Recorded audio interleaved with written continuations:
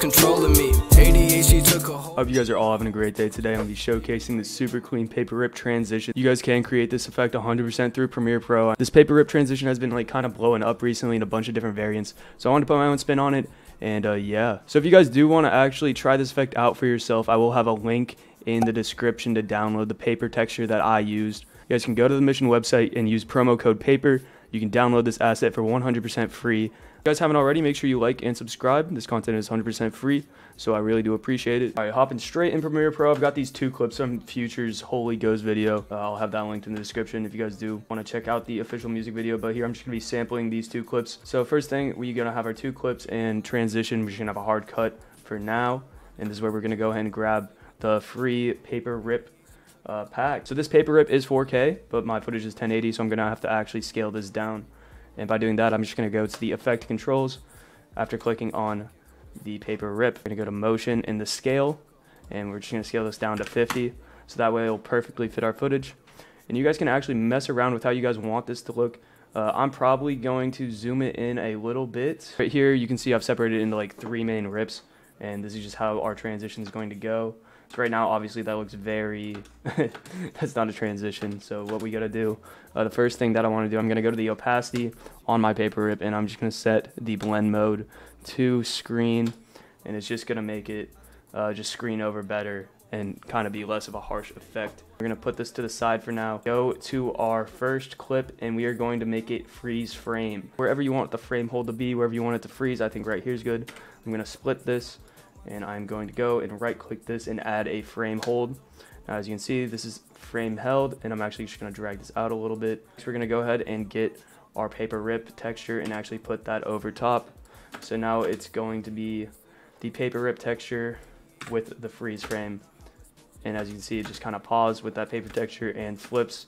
And obviously this isn't very clean, but this is the base of it. So we're going to highlight both of these, right click and nest them, and this is going to actually just combine the layers into one layer. Next thing we're going to do is click on our nested sequence and go to the opacity in the effect controls. We're going to get our pen tool out, and we're going to go ahead and mask out our first paper. Mask it out, and now you can see all I have is this little section of it. Go ahead and go to the mask feather, make sure this is set at 0, and we are just going to go ahead and copy and paste our nested sequence and put it on top again. Now with this nested sequence, I'm going to invert the selection. So now you can see on the bottom, we have our original cutout, and on the top, we have the rest of the cutout. And with this mask, I'm actually going to nest the nested sequence. I know it seems a little bit redundant, but we are going to nest it, and this is going to lock in our mask in place. So now we can actually create another mask. Go to our second nested sequence and go to our pen, and we're just going to draw out this top little corner. We have the top and the bottom, as you see, we're just missing the middle. So I'm going to copy this nested sequence, paste it, and put it on top, and we are going to invert it again. Do not forget to go to all of your masks and set the feather to 0. I forgot to do that, so I'm going to go back and set my feather to 0 on all my masks to get rid of those lines. And now we have 3 different layers that we can move. So now that we have our 3 layers, I'm actually going to select all of these, copy them, and paste them, and make another nested sequence.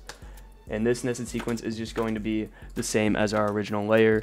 Honestly, you didn't have to do this. You could have just kept the original freeze frame with this. But yeah, I forgot that we actually do need this. So we're going to move these aside, and we're going to put this in the beginning. So I'm actually going to go back and make another frame hold at the exact same frame. Frame hold. Just make sure it's the exact same frame as our paper version underneath. So you can see it's the exact same clip. We're going to animate the paper folds coming in next. Copy this nested sequence, paste it one more time, so we have 2, obviously, because there's 2 paper folds. My bottom layer, just uncheck that for now so we don't see that. And I'm going to just start on the first frame by making a mask that's just going to get a little bit of this line here. So now we've got our first mask, and that is just of this bottom line. I'm going to keyframe the mask path, and I'm going to go over a frame, set a keyframe, go over another frame, and we're going to animate it. So we're just going to grab it and make it go a little bit further. And where you're with that keyframe, we're going to go over, place a keyframe, go over one more, and animate it again. And just repeat this process. Do that, go over, place a keyframe, and then go over, and it will fully come in. This nested sequence is 6 frames long if you want the exact same animation. But as you can see, that just kind of animates the line coming in. Now we're just going to repeat the process for the top. See that our lines come and animate in. Kind of see like these lines where the texture comes in.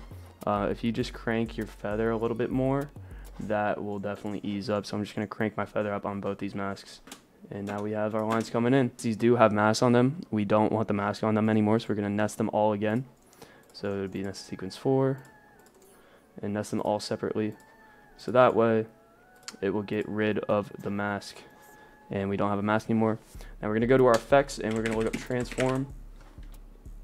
Grab transform and drag that on to all 3 sequences. And for each of these transforms, you want to go to the shutter angle on all 3 and set it to around 200 or 180. Anywhere from 180 to 360 will work. And it's just going to give it a little bit of motion blur. Start with our bottom clip. So we want our bottom to obviously pan out to the left. Keyframe the position on the very first. And I'm going to go over 1, 2, 3, 4, 5. And I'm just going to drag that position to the left. So if we play that back, it comes in and to the left. I'm actually going to make that a little bit faster. And since we did do that shutter angle, it will have that motion blur. So now we're going to go to our top layer and go to the transform and essentially do the same thing. Go to the very beginning and keyframe our position. Then we're going to go over 1, 2, 3, 4 frames, and we're going to make it slide to the right. So now we've got sliding to the left and the right. Now we just have this last middle layer. We're going to go to the very beginning, get the position, and I want this one to kind of slide like down diagonally. So I'm going to crank the position. I'm going to first keyframe the position, 1, 2, 3, 4 frames. I'm going to move it to the right. I'm going to move it down and to the right and down a little bit. If you do want it to frame hold a little bit at the beginning, we can just go ahead and move our transform keyframes back a couple frames. So I'm going to move them 2 frames to the right. And this way it will frame hold on that paper effect for a second and then transition out. If you guys think it transitions out too quick, you can always just make frames further apart. So we're going to make them 6 apart now. 6 frames apart. See what that looks like. And yeah, I think that is the golden transition right there. If you guys do end up wanting to make this effect, again, the link to this asset is in my bio. You guys can use this paper effect for 100% free. Just use promo code PAPER at checkout. Yeah, guys, thanks for watching. If you did enjoy this video, make sure you like and sub. It really does help me, and this content's free. If you want to connect with me and a bunch of editors, make sure you check out our Discord. The link is in my description. And I'll see you guys in the next tutorial later.